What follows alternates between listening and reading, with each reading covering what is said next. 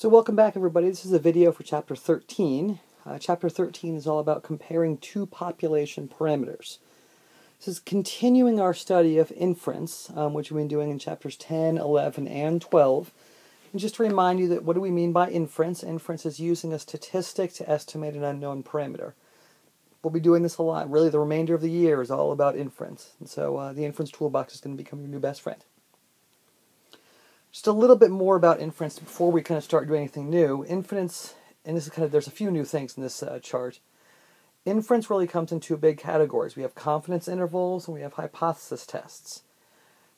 Last chapter I kind of branched off into means and proportions, both for hypothesis tests and for confidence intervals. Now we're actually going to go one branch further, and we talk about means. There's actually two different types of problems. There's problems involving one mean and problems involving two means. And notice it's the same thing for confidence intervals as it is for hypothesis tests over here. Similarly, when you talk about proportions, there's problems involving one proportion and two proportions. And again, true for confidence intervals, true for hypothesis tests. So we kind of have 8 different inference toolbox procedures, although certainly you get a sense that they're going to be very related. Okay, which ones have we done? Well, in Chapter 10, we learned about confidence intervals for one mean and confidence intervals for one proportion. So we've done these in Chapter 10. In Chapters 11 and 12, we learned about hypothesis tests for one mean and hypothesis tests for one proportion. We did those in Chapters 11 and 12. What Chapter 13 is about is everything with the red asterisk. It's everything involving two means or two proportions. The way this chapter is broken down is all the two means stuff is section 13.1,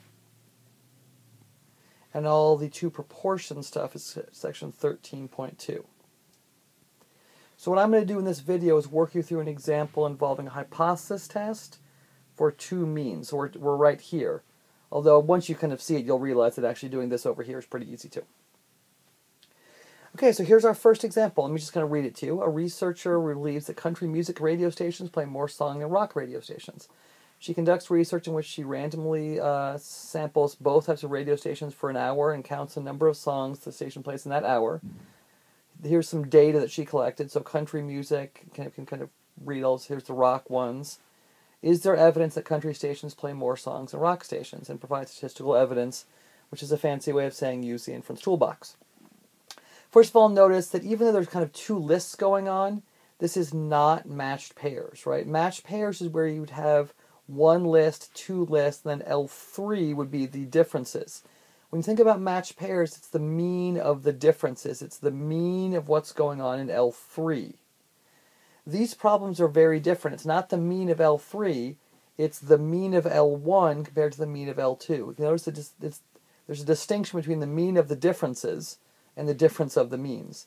Here we actually have two different groups going on. We're not calculating the mean of L3, we're comparing L1 to L2. So it's a little bit tricky. If this was a matched pairs design, forget everything we did in Chapter 13 and go back to Chapters 11 and 12. But this is two sample means, so we're going to move on. And this is kind of the new problem. What I'm going to do is I'm going to walk through this whole example using the inference toolbox. It's a little bit different. There's some different formulas and things, but the inference toolbox should seem pretty familiar. Okay, so here's step 1 of the inference toolbox. Our unknown parameter now is, notice we're talking about two means. So our unknown parameter for these problems will always be mu1 minus mu2. And what does that mean? It's the difference in population mean number of songs played, and then I write country minus rock just to make sure it's clear which way I'm subtracting. Our null hypothesis, again, is always in terms of what you wrote up here. So if this is your unknown parameter, that's the same thing that goes here. And our null hypothesis is actually that it's not true that country and rock stations are the same. So you can write mu1 minus mu2 equals 0. Just think about that for a second. If country and rock were the same, when you subtracted them, you would just get 0. You could also write this as mu1 equals mu2. Some books do it that way. I will always write it this way because that's I think it makes it a little bit easier later on, but feel free to write it this way. Full credit on the test and the AP exam if that helps you. I just will always kind of do it this way. Okay? What's our alternative hypothesis? Well, we think that country music stations play more than rock. So mu1 minus mu2, when you subtract them, you get greater than 0. If you wanted to do it this way, that would be fine too. Then name the procedure. You can call it a two-sample t-test, or kind of more formally, it's a hypothesis test for the difference of two population means. Either one of those is kind of okay. Okay, now we go about checking our conditions, and you're going to love this, because basically all you have to do is exactly what you did before when you were doing t-test stuff, only you have to do it twice. So basically whenever you were checking SRS, now we have to do it twice. I'll assume both samples are simple random samples. We have to assume that we have to check that both n's are bigger than 30, so I wrote, since n1 is 36 and n2 is 45, hey, they're both bigger than 30, so therefore the t distribution is appropriate. Basically, the condition step here, oh look, this should have been Roman numeral 2, shouldn't it? Roman numeral 2. Oh, yeah, we just figured that out. Okay. Back to the problem. And then, so you have to do this twice, and this twice. Since there are hundreds of hours of radio, more than 10 times whatever, we can assume that hours are independent within country and within rock. This new red thing down here is a new kind of way we have to think about independence. Here, we're checking if they are independent within country and within rock. And then we also want to make sure that country and rock, as a big category, are independent of each other. So we just write, here there's no kind of mathematical check. It just seems logical that the songs played on country stations and the songs played on rock stations are independent of each other. So this is the one little wrinkle, I wrote it in red. You have to do what you were doing before to make sure you're independent within each sample. And then also just kind of a logical condition that actually things are independent of each other. And there'll be some problems we'll kind of discuss where it ends up not being the case. Okay, just one thing I wanted to mention before I kind of move on, because we're going to see some crazy notation in a second. Sometimes our book, rather than using 1 and 2, uses like C and R for country and rock. I've seen problems where if the two samples involves males and females, they use M and F here. So just kind of quickly, when you see this, I will, for this example, because we're starting, I always use the 1-2 notation, but it might be clearer to say C and R, because then you wouldn't have the problem of forgetting, wait, is number 1 country or is number 1 rock? I'm all mixed up, I'm not sure. If you did it this way, you would never forget. So I'm going to do it with the 1s and 2s, because that's the way the formulas are written in our book. But in class, I'm often going to do it like this, just so we don't get confused. Okay, so here's the one big new formula. All along we've been talking about something called the standard deviation of the statistic, or the standard deviation of the sampling distribution. From now on, a synonym, because this kind of gets a little bit wordy, we're going to call this idea standard error. So when we were talking about just the old problems in chapter 11, the standard error was s over the square root of n, when we were talking about one mean. Again, this is kind of what in the bottom of the hypothesis test formula, or as part of the margin of error in the confidence interval formula. When we were talking about proportions, it was the square root of pq over n. Well, here's the new formula. When we're talking about these new problems with two means, our formula is a big ol' square root of s1 squared over n1 plus s2 squared over n2.